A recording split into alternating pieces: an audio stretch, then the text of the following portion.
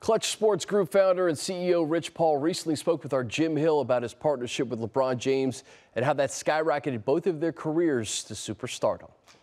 You represent so many athletes.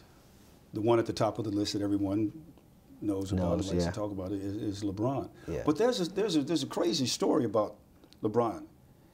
He came to you instead of you going to him. Is that right? Yeah, because I mean, I had a Warren Moon Oilers jersey on that he had just saw somebody else with on TV with. So when he saw me, that gave him the curiosity to come and ask me a question. But you're right, you know, I've had the privilege, and I truly say it's a privilege despite where my successes go.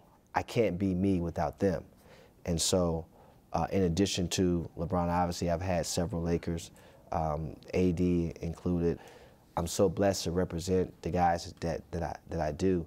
The evolution of where I started and where I'm at today, it's a blessing, especially coming from where I come from. You know, being from Cleveland, Ohio, being from the Glenville area, is equivalent of being from South Central. I want to be an example for those kids coming from a Compton or a Watts or South Central to know, despite anything you may be going through, the hardships I had. You know, my book Lucky Me is out, and today it's a bestseller. But what I talk about is growing up and not having that vulnerability and my mom's addictions and things like that. And I know there's a lot of kids within this environment that have it hard, may have it just as, if not harder than what I had, and I want to be a great example to them that that's not where your life stops.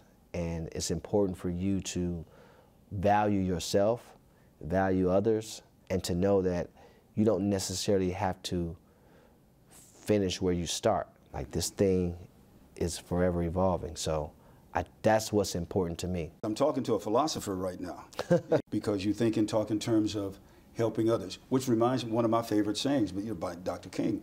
Giving back to your fellow mankind is one of the most noble things anyone can do. Yeah. And that's what you're doing. Yeah, regardless of race, regardless of gender, that's what we should do. You know, it's a lot going on in the world today. And I think it's important for us to not look at any one thing or group and judge or criticize, but really to figure out how do we embrace each other and change whatever was happening, whatever terrible act or anything, and how do we get better from here, right? Every time that sun rises, how are we challenging ourselves and being committed to getting better and doing better towards each other?